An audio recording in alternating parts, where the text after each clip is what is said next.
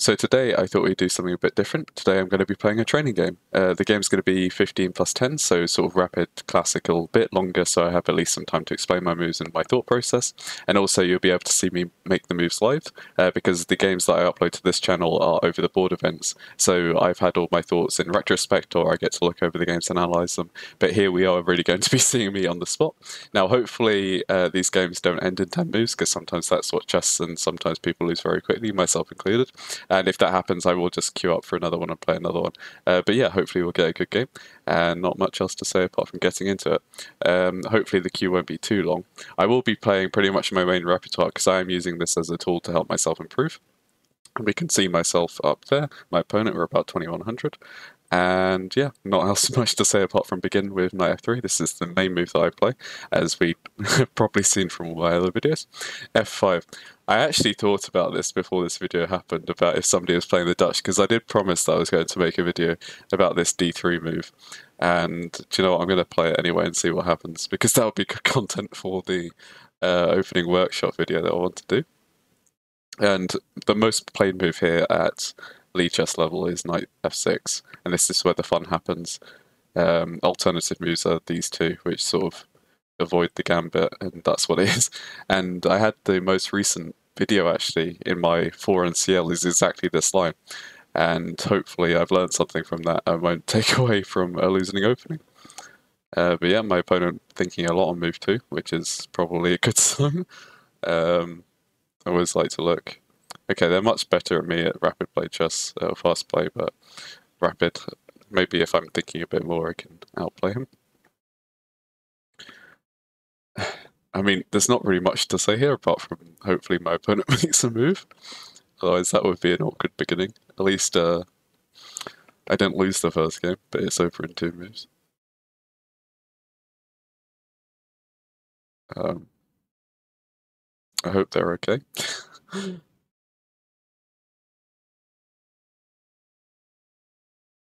So yeah, well, the point of this series mostly is to help myself improve. I am trying to play in some more chess events now that I do have some money, because I am working and I'm able to easily just join up. Okay, he plays e6. This is the sort of more reputable way to play against d3 as an opening. I'm going to play e4 anyway because I want to strike in the center. That's the whole point.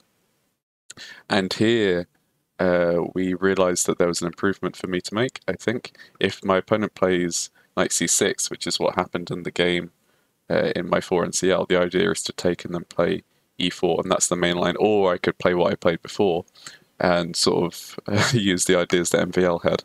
So we'll see how that goes. I'll probably link that game in the description because I'm actually going to be referencing it quite a bit, because it seems like we're getting exactly the same line that I got about a week ago, a week or 2 ago. So hopefully it should be fresh in my mind. My opponent is clearly out of book at this point, or prep, because he's already used 2 minutes. But there's nothing wrong with using your time. It is a 15-minute game. There's plenty of time to use. A lot to think about. So the main idea here for me really is to take. I could have taken last move, and I probably should have thought about that a bit more. But if takes, and then push in the center. But I like the inclusion of the knight here as well, because it sort of dissuades him pushing himself. But perhaps I should have thought about that more. He's made his move c5. Okay, well now I'm not a fan of this move for him. He's made a massive weakness on d5. Like, the no pawn can attack this anymore. So this is going to be a problem for him. So I'm actually tempted not to take on f5, even though it's the thematic move, just because this is so weak. No offense to the square. And perhaps also my queen can come out this way if I move the c-pawn or manage to get my bishop out. But my bishop is trapped at the moment, so perhaps that's why I need to take and then push. But he is guarding me from pushing at the moment. So it's not a completely idiotic move, although it does look very suspect to me.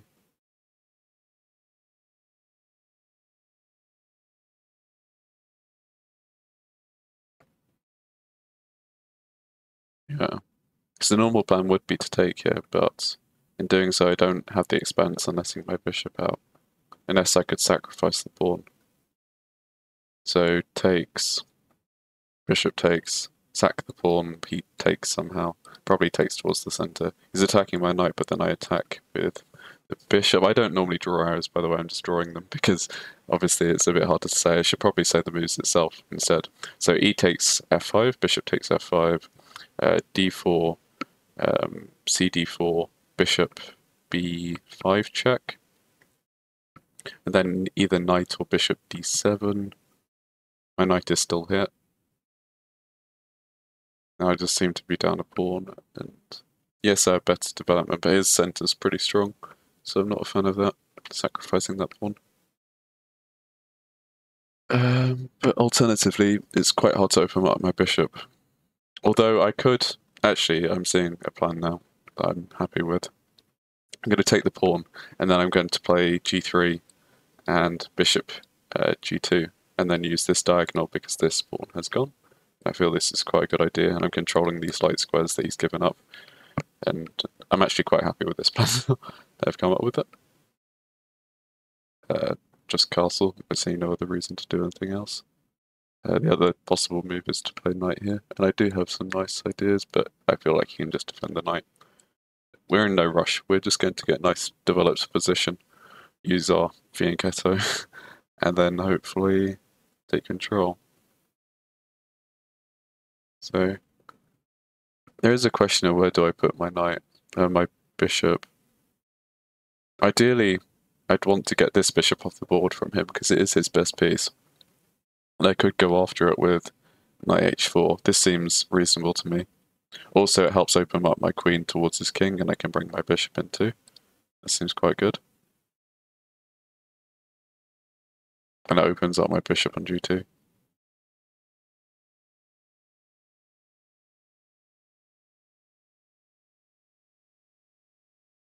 Could also bring my other knight to the center with knight e4 and hope that he trades. Obviously, once I pin, but I guess he's controlling the square too many times, so I'd have to play rook e1 first. Rook e1 is the more natural move, I think, in this position. So it's a choice between rook e1, bishop g5, and knight h4, I think. If I play knight h4, he's forced to move back to e6. Is that a problem for him? I could take doubling his pawns, but I think that's better for him than it's for me. If he's forced to move back to e6, then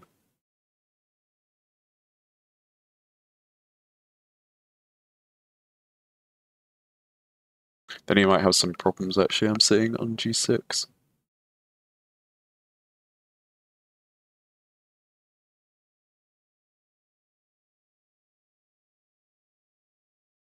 Because he has massive light square weaknesses, we can see all of there, so as soon as that bishop gets off the board, that's going to be really good for me.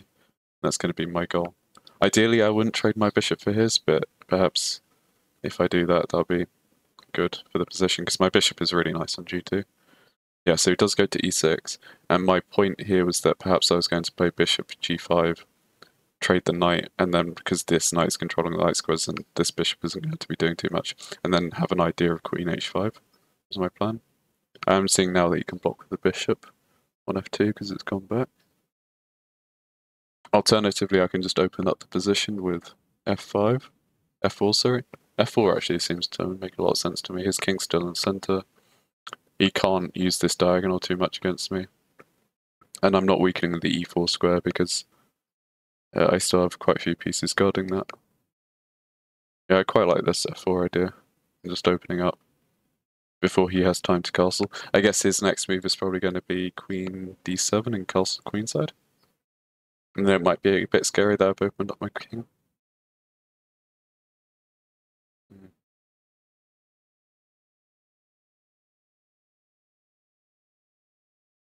I still like it as an idea though, just being aggressive.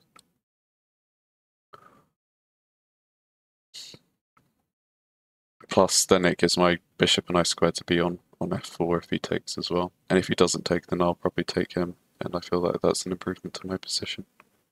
And he has these sort of two weak pawns. And yeah, my king's a bit weak, but I can always tuck it into h1.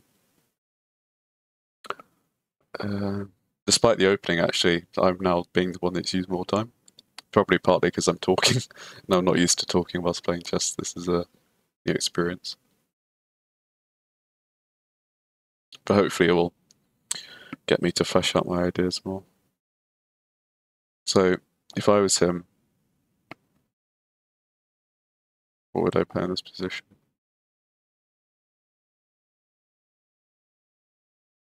Perhaps castles. Castles, queen d7, all look good. The problem is that he can't really take. Okay, this move.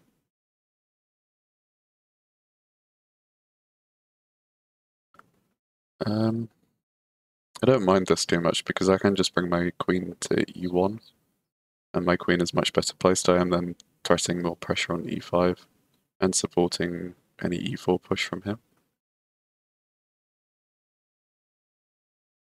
I could play bishop f3, but that doesn't really make much sense. And I don't want to block my bishop in with queen d2. So queen e1 seems pretty good here. There are any checks? No. It's always good to check for checks. But queen e1 just seems like a natural move.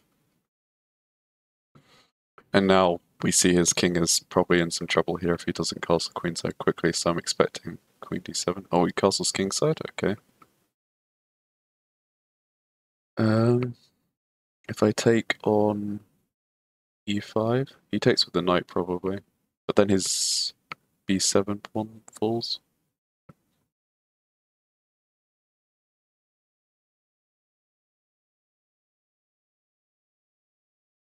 He'll probably have some initiative for that, but I'm not too scared. Also, once I take with this pawn, this f5 square is the nicest square for my knight because it'll be defended by the rook as well. So I'm liking the idea of taking it towards the center.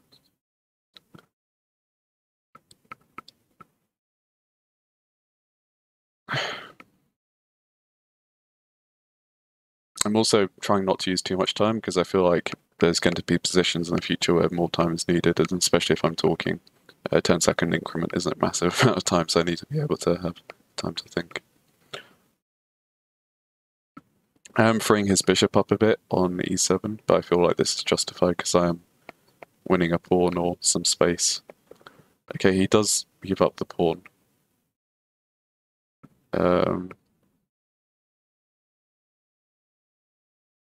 Again, knight f5 looks like a nice move. Just applying pressure. I'd never take that bishop on e7, but hopefully I might trigger him to take my bishop, my knight on f5 with his bishop, and of course his bishop is the better piece than the other bishop. That makes sense. What other moves could I play here? Knight e4 looks interesting, because if he takes then I can take back, but then he takes my rook. I don't like that. I'd take back with the bishop, I guess, but the problem with taking on b7 is he is probably going to get some tempo, but I don't really see what he does. I just have such nice control of the light squares in the center. And this f3 square is defended multiple times as well, so there's no chance that the bishop still defends it when it's on b7, so I think I'm just going to take. And my pawn is still defended back here as well. I realised actually I needed to be more careful of bishop queen b6, because this is an idea to win my bishop, because I'll be in check. So if there's a way to blockade the c pawn, I might want to place a piece here just so he can't open it up against my king.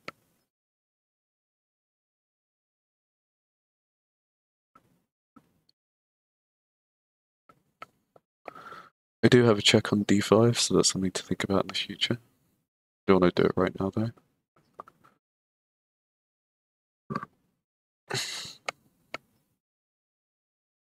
His rook is attacked, so he must play rook b8. And then I can just bring my bishop all the way back if I want to.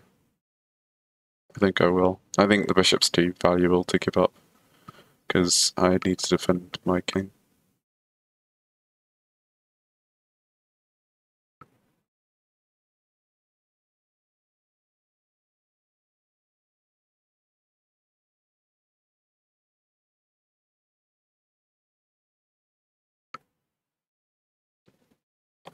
Maybe even bishop e4.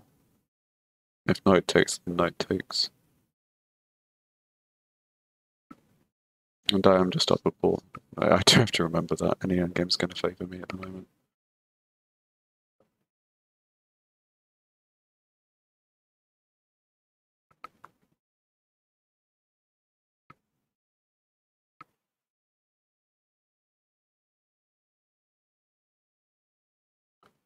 Um,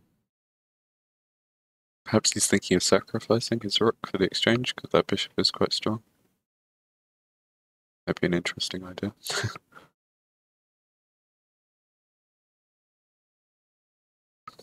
But yeah, I'm really happy with my idea to play g3. Even if it's not the main idea, but just the control of these light squares in the center has been really good for me, I think. Okay, he decides to go after my rook.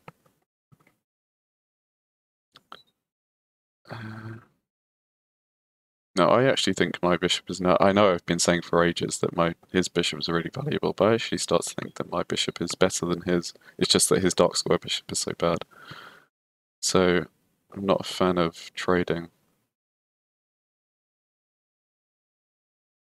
I could move my knight and to g2, which blocks the attack on the rook, and his rook is still hanging.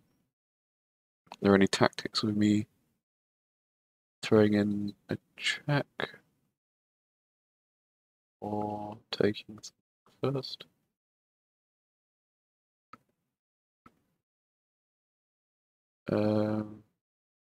Bishop takes rook, bishop takes rook, bishop d5, but then the knight is covered.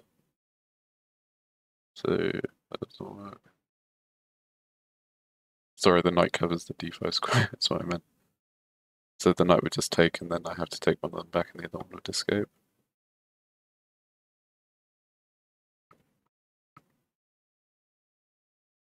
Perhaps I can just improve my position. Play something like rook f2. His rook is still attacked.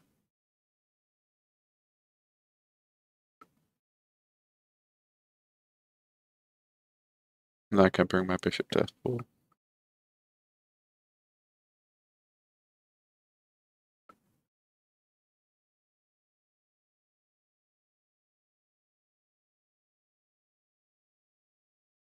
Don't mind that.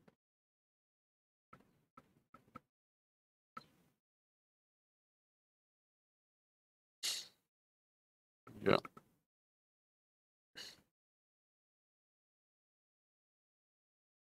Probably should have spent more time calculating the forcing line with bishop takes a8, bishop takes a8, bishop takes f1, and then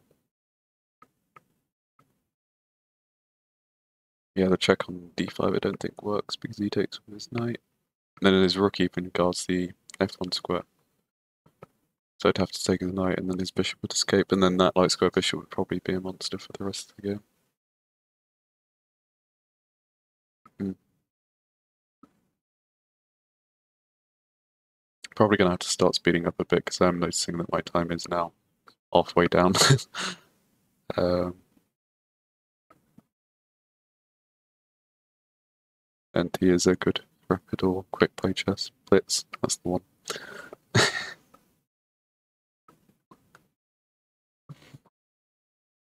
uh,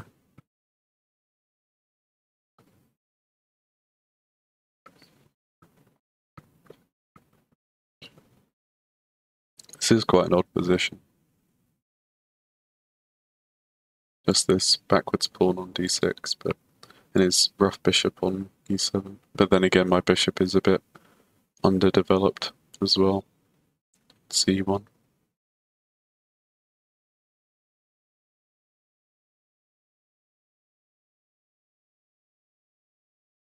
Because of my light square weaknesses around my king, when he attacks my bishop, I think I'm just going to bring it back and either trade or maybe I'm forced to trade actually, because there's no other good square to go to, and I don't want to trade my bishop for a knight if I'm going to be leaving my cells with light square weaknesses.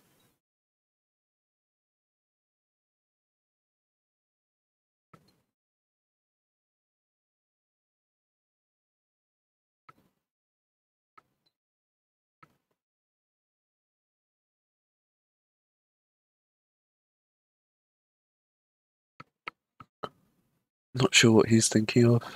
To me, rook b8 seems like the only move, but I said that in the last position, so maybe he's thinking about attacking ideas.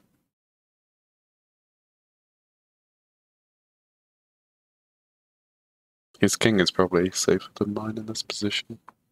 Yeah, rook b8. Okay, so either bishop h1 or bishop g2. Bishop h1 keeps the bishops on, but then his bishop is really hard to deal with on h3, so I think bishop g2 is the better one. I don't want to go to a6 because then it's just out of the way. Bishop c6 would blunder the bishop. Bishop d4, d5, just lose the bishop. I do get a nice knight to d5. But I feel like he has a much better attack in that position, so I'm just going to bring it all the way back.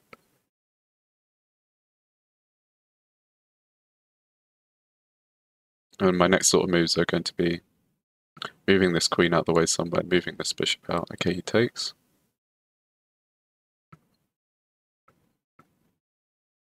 I'm tempted to take my king, because then this knight can keep eye on this square. And he doesn't have any checks I can see because the bishops are gone. Let's go for this.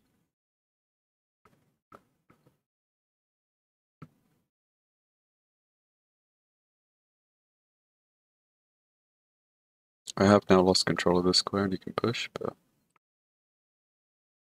not too worried about that. He's not really threatening to come in just yet. I can also bring my knight here, so he plays this. That's actually a bit worrying. I can take with check. I am slightly worried from my lack of development.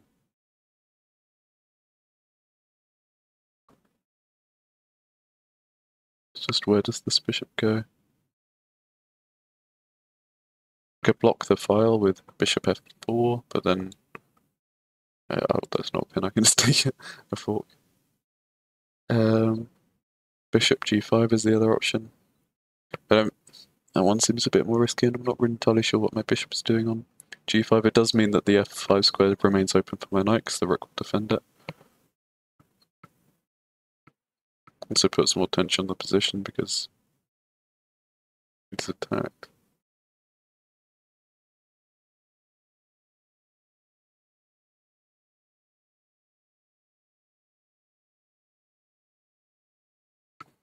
Also, if my bishop moves this pawn under attack. Maybe I just give it up. But then I feel like I'm letting him in, and that's not particularly good.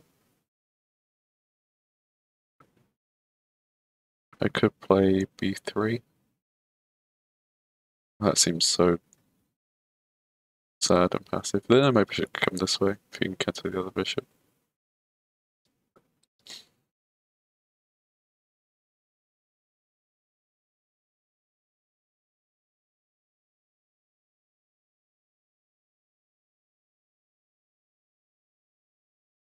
But that's a bit slow though with knight coming here. So maybe h3.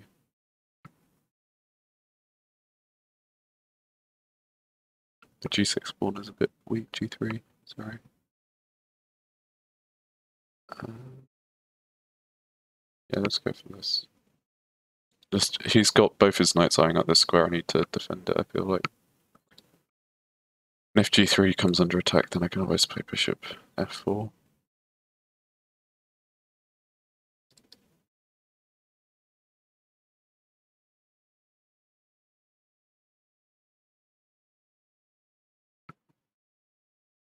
Ideally, I get to move this bishop with tempo, so then b2 doesn't hang.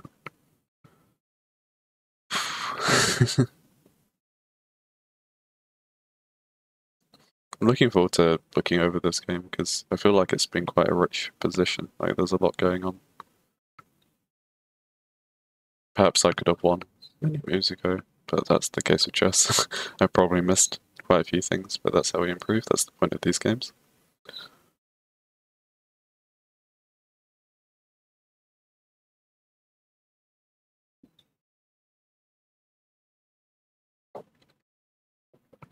I guess that was the other advantage of playing King G2, is that the H3 square is actually defended, which is a nice unintended circumstance, unintended bonus, I guess.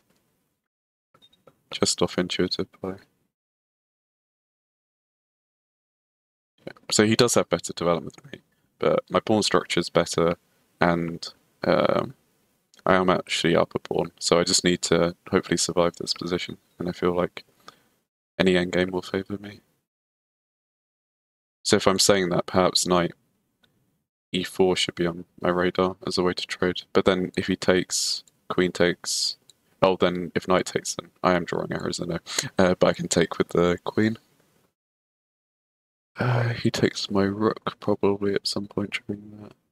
Forces my king out. That actually might be a problem because then h3 might be attacked. So knight d4, queen e4, rook f2 check, king f2, queen h3.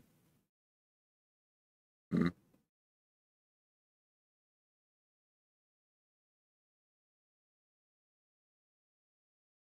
Okay.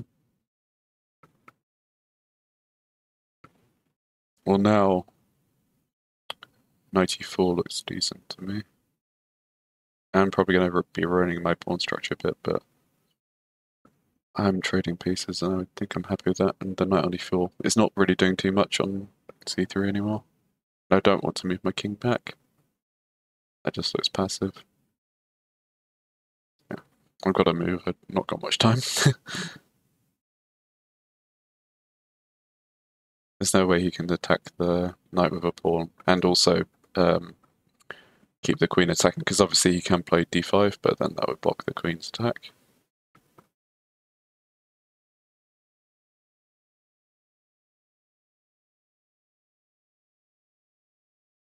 Maybe something like rook b1 to help prepare developing the bishop. Okay.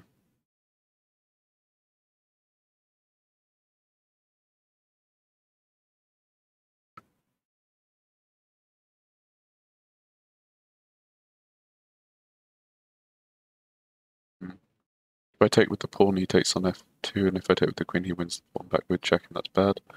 If I take the rook first, then take on e4, seems better.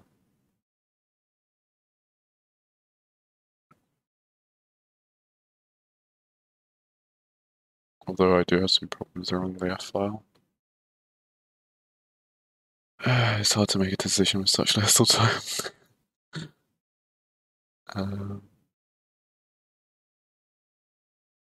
If I take with queen, takes...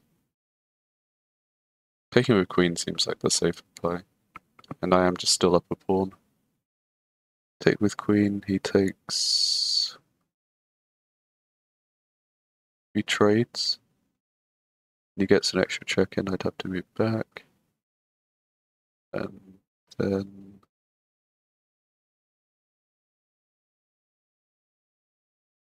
I don't see anything major for him, and I am just up a pawn. But it's going to be a weak pawn on the e-file. I feel like I have to move.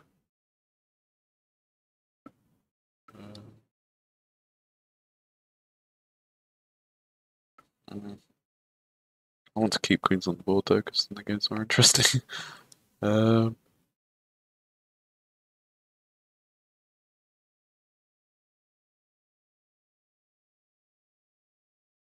feel like I've got to take with the queen.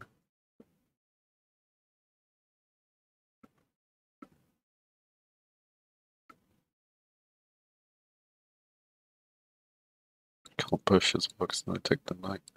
Obviously, I just have to take back here. He could take my rook and then it gives him tempo to move to the... Okay, he takes there. Do I want to throw in rook takes? Would mean that I could develop my bishop much easier. But I don't think I do.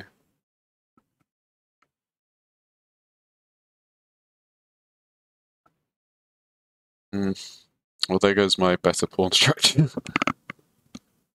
It's likely going to be more drawish now with pieces off the board.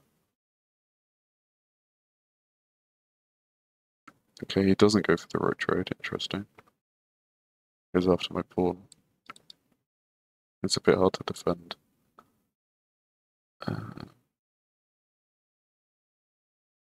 Might be actually impossible to defend.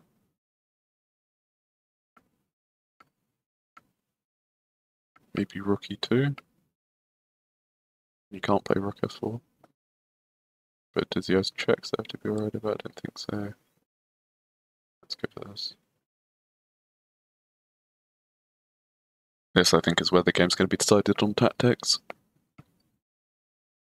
He has the tempo advantage at the moment because his piece is a much better place. But as soon as I can play c3 and bring my bishop out, I feel like this is going to be much easier to play for me. It's just whether I have time to do that. His knight is being controlled at the moment. There's nothing too good for him. I guess he could play this, attacking this pawn. Oh, that doesn't seem good. Because now I get to move my bishop with a tempo. I'm no longer hanging my pawn anymore. Let's go for this.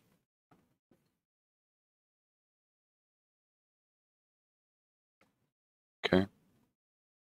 I have to move our king because he's thrusting this move.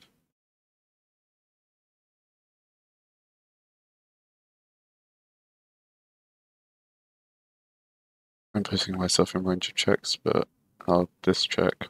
Okay, so I go back this way. That seems like an odd move. Maybe to the f-file instead. Seems more natural. But then I'm blocking my rook coming to the f-file. Not a fan of that. Let's go king h1. That looks like an odd move and it's probably terrible, but I didn't like this check coming. Now he kicks my bishop anyway. Okay.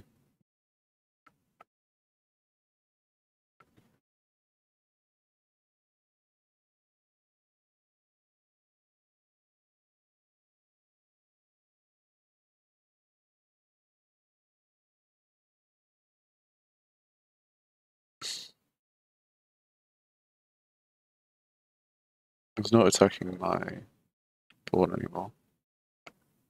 I'm going to bring my rook over.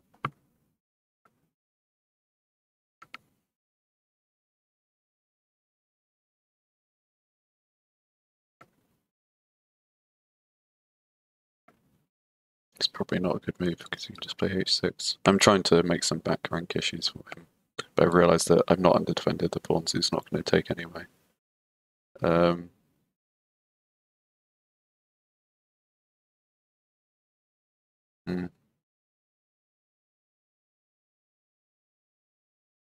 Where do I want my bishop? Let's go here. Trusting the pawn and checks. Hopefully I can just bring my other rook to the file. He does have quite a nice square on h7. And if I lose too many pawns, I could just end up losing. Okay. Pawn is defended. Check, king h7. I don't see anything. Luckily my bishop isn't trapped, but it's close to.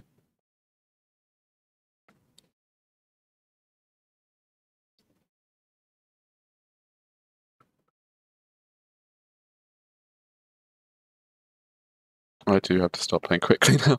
Sorry if I don't talk too much.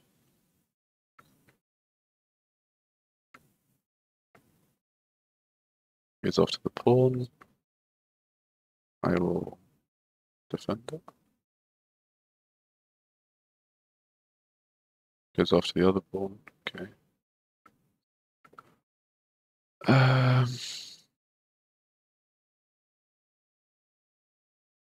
Take, check, yeah.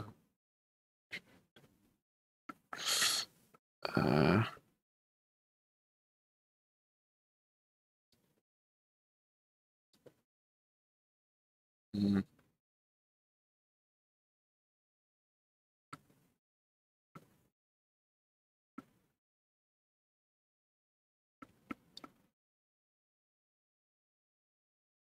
Yeah. It's whether I go for the attack. I don't think there's enough of an attack, that's the problem, because it's annoyingly defending quite well.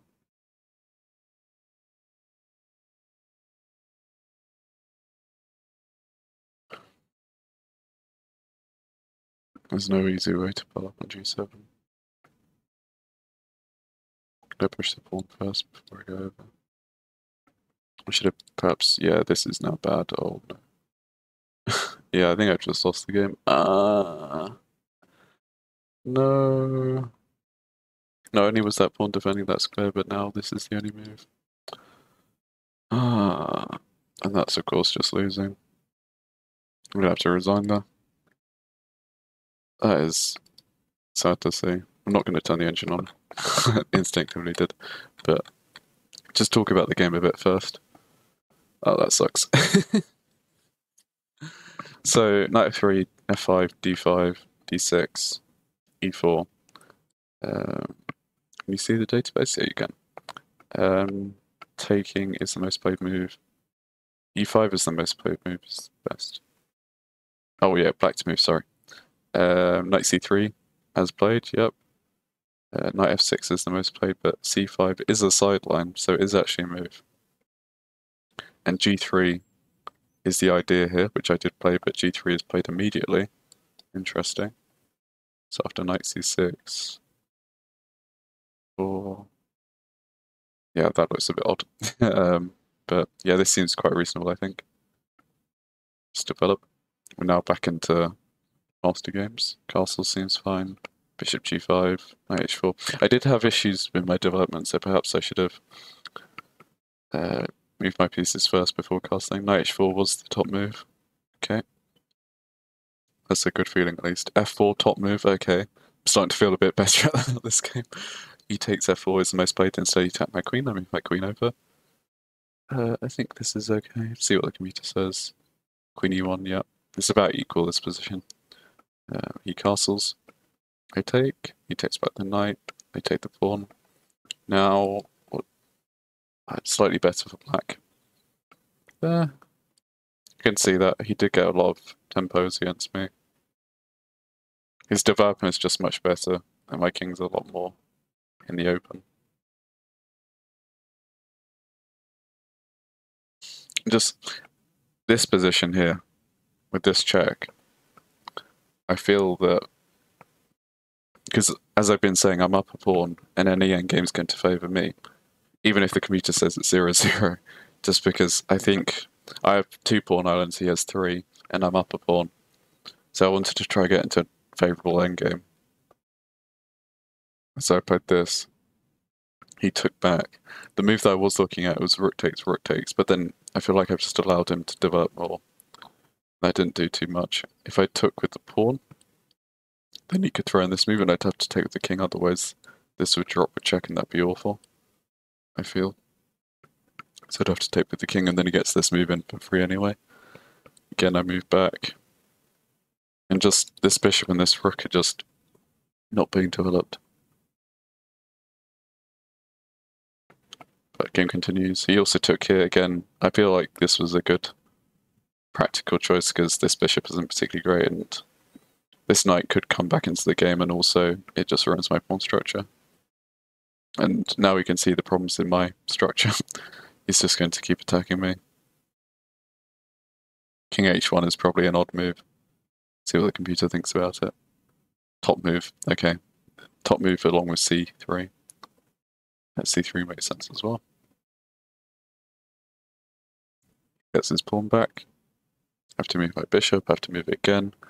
Then he infiltrates and I wanted to play for counterplay because that's often what you have to do in endgames, but it seems like he was the one with all the play. His pieces were just much more active. This rook on a1 is doing nothing. And now I talked about having 2 pawn islands and now I have 4. So yeah, that was unfortunate. And then yeah, this was just a terrible move. Not only does the pawn no longer defend b3, which allows rook b3. But yeah, but what else to do? I guess I just have to give up the pawn, or I go after this pawn. This makes more sense. Because he goes here. I still can't take the pawn though because of the same idea. Okay. Well, that was my sort of initial thoughts on the game, and I'm going to check it with an engine, just see what the engine thinks, because I feel like you should always check the game first yourself. I realise this video is probably going on for quite a while, longer than my usual videos. But the opening was completely fine. I was happy with this. Although g3 immediately is better. I'm going to look into that. Why play g3 now rather than just taking and then playing g3?